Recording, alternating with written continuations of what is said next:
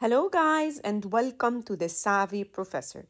And in today's tutorial, I'm going to show you how to use iMessage on iPad. So the first thing that you need to do is to go to Settings and then scroll down on the left-hand side menu until you reach Messages. After that, ensure that you have iMessages turned on and then click on Send and Receive. As you can see, you can actually write two of your data.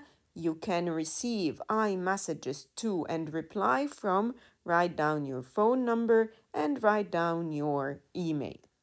Ensure that you actually tick both so you can have it working and start using iMessages on iPad.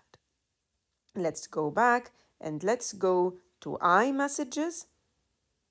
And over here, as you can see, you can actually use iMessages right now and send whatever iMessage that you want for your contacts.